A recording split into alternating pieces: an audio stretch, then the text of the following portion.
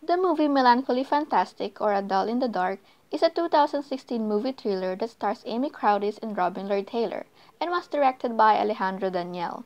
I found out about this movie because of a fan vid made by Spellbound, so you better check out the channel. I got interested in this movie because of Robin Lloyd Taylor. I love him so much as Oswald Cobblepot in Gotham. Anyway, what got me more invested in the movie is that it's not just another thriller. This is one of those movies that has a slow pacing, so most of the movie viewers get bored and maybe won't finish it. But for me, it really is a great movie, for it has a deeper meaning. The movie starts off with Melanie Crow, portrayed by Amy Crowdice, who's living alone because her mother just died a year ago. She keeps talking to a porcelain doll as if it was her mother. The purple necklace I promised you.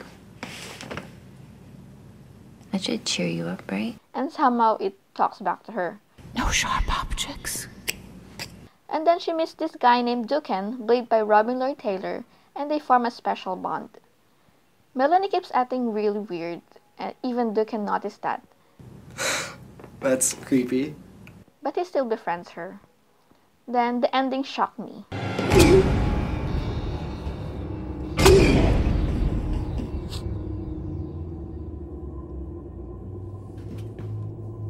And I was like, what?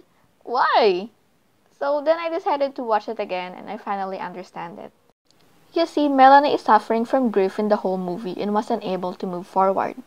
It all started with her dad dying in a car accident. That event sets her mother into depression and led her to commit suicide. This made Melanie into a mess and decided to create a world of her own to escape from her tragic reality, making this porcelain doll her mother and creating a friend named Duken.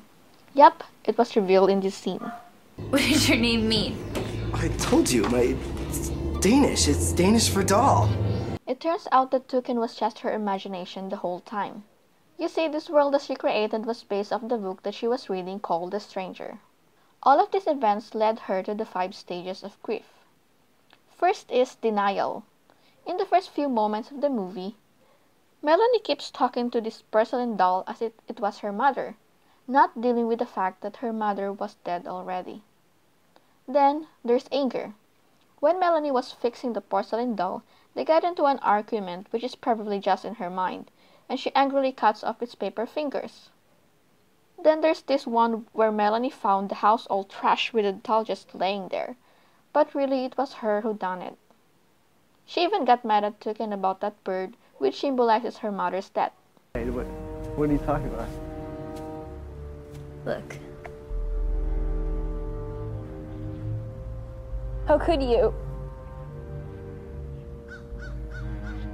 Next is depression. Melanie seemed to cut herself off to other people in the world around her. She was alone all the time. She even loses her appetite and just keeps eating this snowball, PB&J, and an expired milk. She even harms herself with a blade and so on. Then, next is bargaining. In a scene of the movie, Melanie asked the doll this. Please don't ever leave me. Then, the scene with Duken where she found out about the bird. Just trying to what? I was just trying to give you some hope, that's all. I don't know, I really did see a bird fly away. And the last was this one. I don't know. Just hoping. Hoping. It's all just a bad dream, I guess. Finally, Melanie reaches the last stage of grief, which is acceptance. Melanie, with the help of Duken, puts the doll away and births it, finally letting go of her mother and accepting the fact that she was really gone. This is also the first time that she cries after her mother's death. Then, of course, her killing Duken is just her accepting the fact that he is not real and was only her imagination. The end of the movie shows Melanie happily going back to reality and starts socializing with other people again. She finally accepted that her mother was really gone and she has to move on with her life even if it's hard. The ending, along with the song Envy by Digital Daggers, really gives a melancholic feeling.